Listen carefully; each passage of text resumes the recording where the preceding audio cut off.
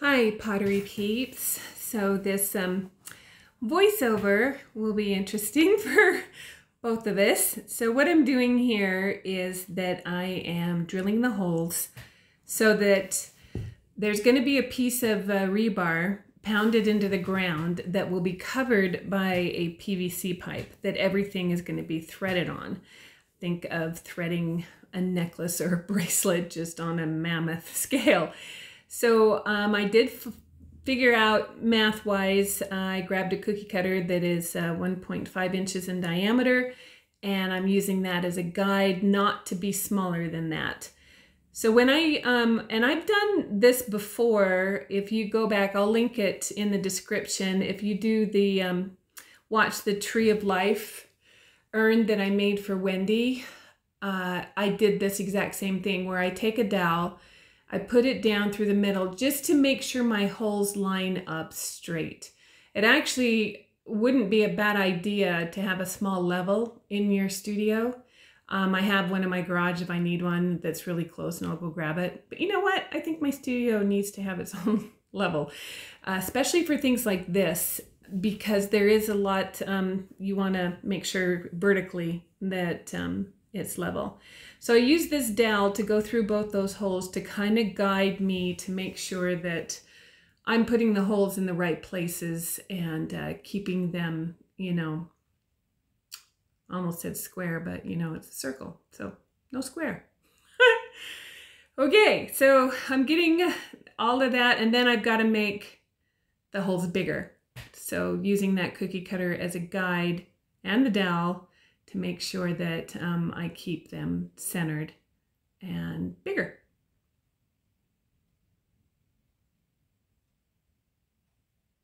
Also, working on a sponge with a piece like this that does not have a bottom is ideal. So I actually use, I could call it a sponge. It's not a sponge, it's a cushion.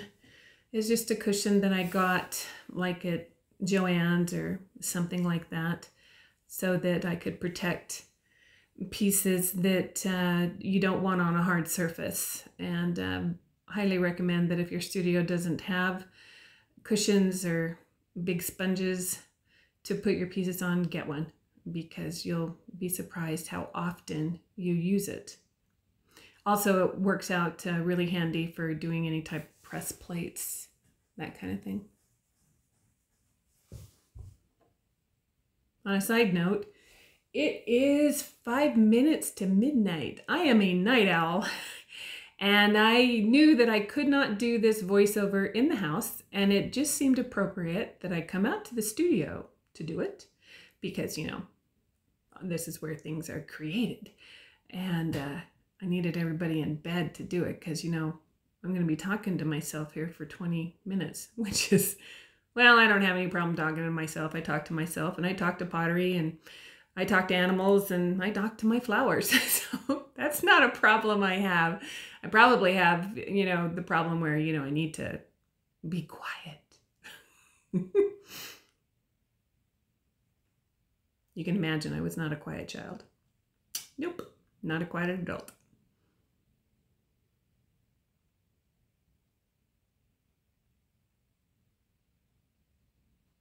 Yeah, there's a lot of cleanup, obviously.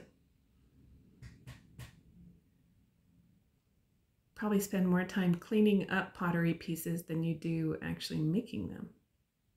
But it makes all the difference in the world to spend the time to clean up.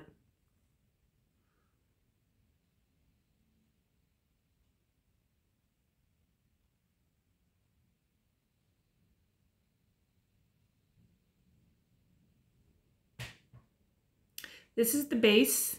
I threw that off the hump with the very first video. Threw all the little pieces, actually some big pieces, and so we're going to make sure that it's going to fit. And it wasn't shown on camera, but this piece has dried out. Both of these pieces are leather hard. Do not put, I recommend you don't put together these ring vases or donut vases without the donut itself being fairly leather hard. It needs to be able to not squish itself when you do this. And the base that you put it on doesn't squish And so I took that, the base, oh, there's Cass, sitting there giving me company. I took that base and I dipped it in water a couple of times to soften it up a little bit because it was just a little bit too leather hard. So I've marked it and I'm going to score the crap out of it and add lots and lots of slip. Also, you'll notice that I squished that base into an oval shape so that it would fit the donut. Another reason why I had to soften it up. Since this piece will be outside, it will be in the elements. One thing I've been conscious of is that I do not want any water to get inside of it. So when I put it together, when I put pieces together, I want to make sure there's no place that it's going to crack, that it's got a solid connection. And then when I actually put the pieces together, I will silicone them to make sure that no water gets inside. Because if water gets inside, we're here in Utah, about 4,000, a little over 4,000 feet altitude. So we get cold in the winter. Well, not cold like I know cold, but cold for Utah. For the people that live here, they think it's cold. But once you've experienced 75 below zero, yeah. The kind of winters we get here, I think the coldest I've ever seen it was 10 below for a day or two. And this last winter, I don't think it got below zero, or if it did, I was asleep at the time. So I do want to make sure no water gets in there because water will freeze and ice will expand and my piece will break. And I really don't think, once this piece is put together, I don't think I'll be taking it apart. So double checking, making sure straight. When I do these ring vases, I look at it from all sides, make sure it's level.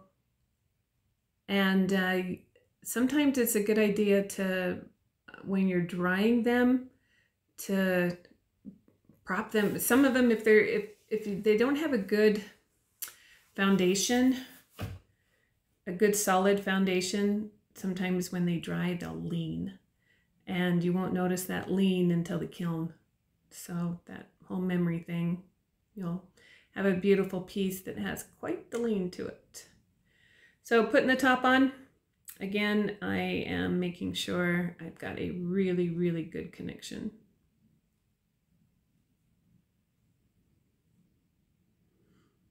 Spend a lot of time standing back and looking at it because I really had no clue where I was going.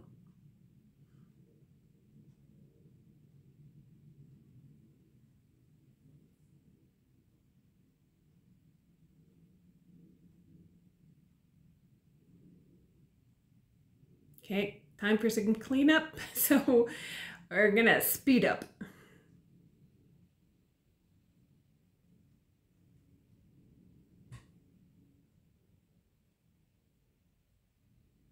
You could add a coil to this, and I have done that, but if you'll notice, I've taken that little finger tool that I love, really pushed the clay in from the top and the bottom into the donut. And before I get started, I'm gonna clean up some of my scraps, put them in my reclaim. When I'm working on a project like this, I try to keep my area as clean as I can so that little pieces of clay don't attach themselves or I don't set it down on things like and get it dirty. Now this caused me a little bit of a problem. I had pulled handles and I had to stop for a little while. I had to go do an IV for my husband. Oh, I still get the willies every time I have to do that. 3 times a day, guys. Ooh. Yeah, I was not meant to be a medical professional or anything close to that. Anyway, my handles were too soft. So you're gonna see I had issues here. And I should have waited, but you know what it's like when you're in the zone and you just want to get something done because you want to see it finished and you want to get on to the next piece. And so I went ahead and did it, and I really should have waited because they did give me some problems because the handles were really, really floppy. And it would have been a lot easier putting them on if they had been drier. More leather hard, they would have gone on a lot easier than they did. So usually when I pull a handle, you saw how I flatten out that top part. Then I take a dowel. I keep talking about dowels. You guys need to get some dowels if you don't have dowels. They're very, very handy. And I push that handle on really, really. I've never had a handle crack off a mug. Since I started doing them this way years ago, never had a handle crack. And so I will really push it on with that dowel. Then I spend time to smooth it on, clean it up, make sure that don't have any extra slip, because a lot of times your handle's not actually cracking, it's the slip that's cracking. But you can see how floppy that handle is. Ah, awful. I know better. But then I take the bottom here and I flatten that out and I get it super, super thin because I'm going to curl it. When you curl something, especially in clay, you coax it into the curl. You go back and forth and wiggle, wiggle, wiggle, and then make the curl. Then I'm going to score and attach it. And if you hear any background wind, we're having quite the storm.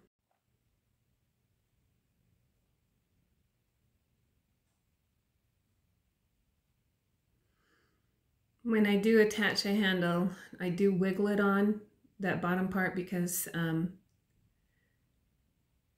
not pressing it with the dowel. On my mugs, I usually press it with a dowel. I did show this same type of handle that I'm going to do here on my pressed flower hand-built tripod mugs. I don't know what it's under. Maybe I'll link that too, if I remember. I'm getting quite the collection of videos. It's kind of cool. More smoothing down that clay. Yep, lots of that.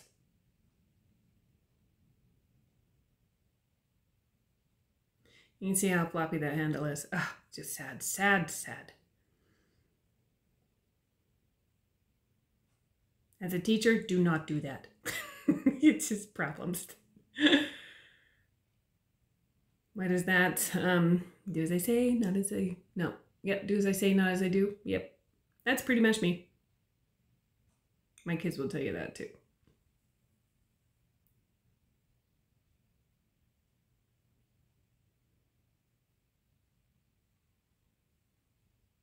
So this second handle was even wetter than the first handle. And yet, what did I do? Yep, I did. I put it on. Crazy. So I sped this up because, you know, second handle, same as the first. So, but yeah, I have to get a little bit of help with this one because it is so floppy. They don't quite match. They were the same length, but yeah, see the little sponge? If you notice, if you're looking at it this way, it looks like a little girl with pigtails. I just noticed that. All right, so I'm adding little flippies. I just take a ball of clay, flatten it out, and press it right above that little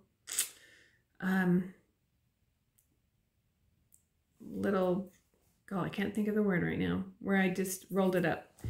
And then I'm going to make the flower here. And I do have another video that's going to be later for the piece that's going to go inside the donut to cover the pipe that is going to be sitting on. I do show this more in detail. And I think I did show this detail or this type of flower petal on that same tripod mug. But I take a ball of clay, flatten it out kind of into an oval, and then I pinch one end. And so I am going to I'm going to score that area above the handle and add those. It's a fun little detail. I've got a couple of other videos if you go into the fairy houses that show handmade flowers out of clay. I've already decided my next one, because you know there's going to be a next one, is going to have some more details like this. I just really enjoy these details with the flowers, the sculpted flowers.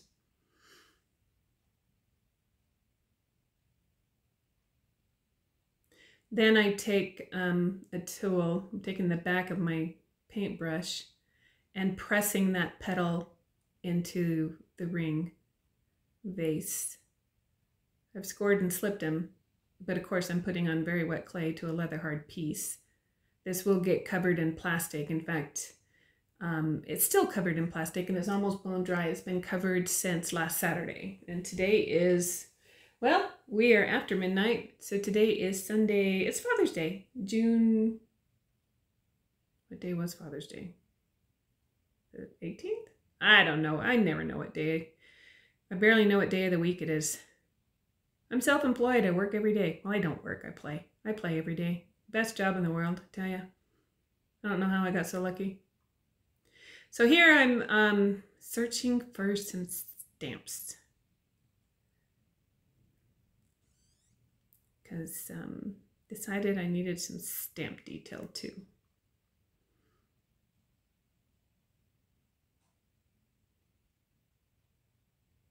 Actually, maybe I wasn't searching for some stamps. I don't know what I was searching for.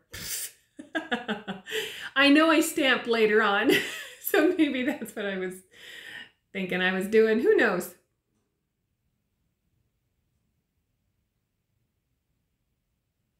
Just making more flower petals. Smoothing out those edges that crack. Just smooth them with a sponge. I always have a damp sponge next to me. Cleans off my hands, cleans off my brush. I can always wet my fingers and smooth out the clay.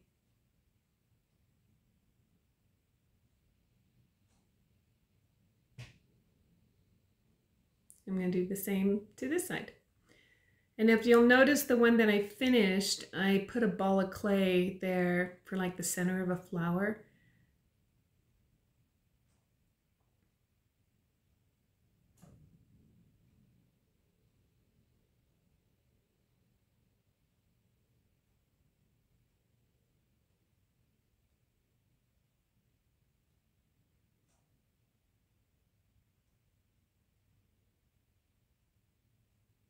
If you haven't made a donut on the wheel, try it. It's super fun. It's one of my favorite things to throw. I think I've mentioned that before. It's just a unique shape. It's challenging. And even if you think, you know, I can't do it, I always tell my students, don't ever say can't. You'll learn more by failing than you will by success. So give yourself the permission to fail in the studio because it's a great learning tool. I don't know who said it, but somebody said that if you're not failing often enough in the studio, you're not pushing yourself. And I absolutely love that. I've been at this since 1983 and seriously for the last 20 years. Because, you know, had 4 kids early on, poor college students. And I tell you, I still fail. And to me, it's a badge of honor when I fail. It's like, all right, look at me push myself. So here, that's the stamp. I knew I'd found a stamp at some point, and I stamped a design in there. So this does 2 things. Adds a design, but it also compresses that seam even more. Make sure that it's well connected.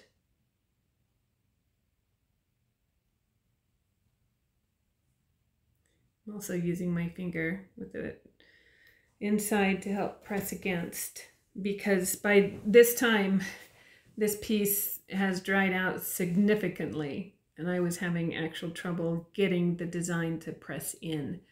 So I also knew that if I pressed too hard, I could crack it. So a little stressful. So had to do it up here too.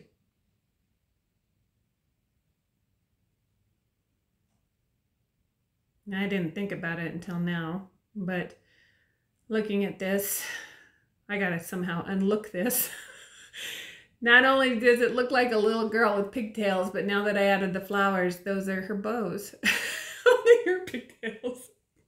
By the time the whole piece is put together, I probably won't see that. I hope. Maybe I'm punchy. It's been a long day. So now I'm looking at it, trying to figure out what else it needs. Okay, pottery peeps. So, as it often happens, when you think of pieces finished, it's not. It needed more stuff. I added the floral medallion to the collar of the topper piece, and once I did that, I needed to add it to the ring vase or donut vase. I also, looking at the flowers, I also added more petals to the flowers and some more trim details. And I probably needed to stop there. Right now I'm kind of happy with it. Not much more I can do to it because it's almost bone dry. But at the end of this video, I took a picture with the topper sitting on top very carefully on top of the ring vase. So stay tuned for that. There is a piece going between the ring vase and the topper, a round orb piece, but it's in the kiln firing right now because it was bone dry and I loaded the kiln tonight.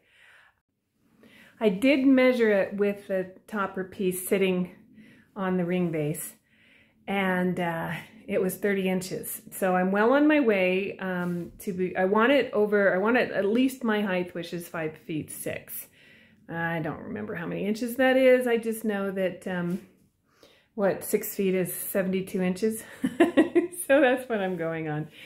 So anyway, that's the end of this video, and hopefully the voiceover didn't bother you too much. It was new for me. And we will see you in the next one. I'm super excited to see all of these pieces coming together.